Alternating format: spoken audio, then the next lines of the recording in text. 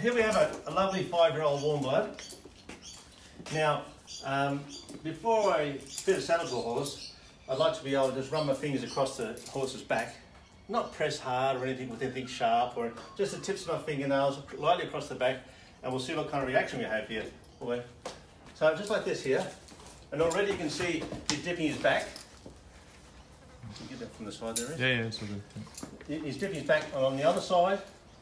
Oh, now sometimes just one side. Now he's getting all agitated.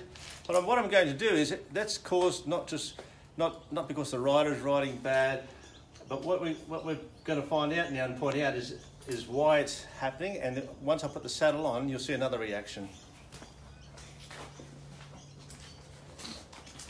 And this is the saddle that's been used regularly on this horse. You can see, even placing it behind the shoulder blade, behind the scapula, you can already see the saddle is too low in the rear. The balance point is too far back. As a result, it's making the rider sit back in the seat, the lower leg going forward, so there's more pressure along here than anywhere else under the whole saddle. A saddle should be fitted and made so it distributes the rider's weight from the front to the back and to the width on the sides. In this case, it's all happening in the back here. Now, it also affects the horse, which we've seen out here, that the horse wants to hollow its back.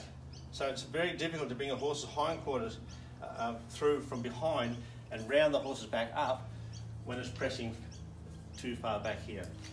So this is how the saddle should be sitting.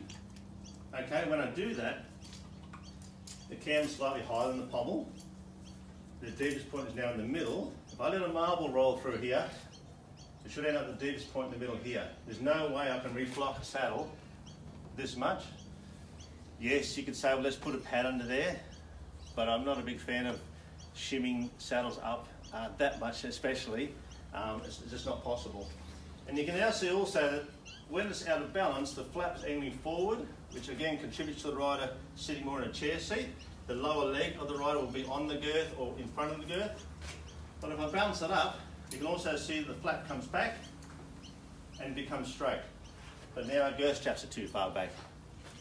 So what happens is you girth like this, and that then in turn pulls the saddle forward up on the shoulders, and that becomes even tighter in the shoulders and the trapezius muscle area. So just wanted to show you that example, even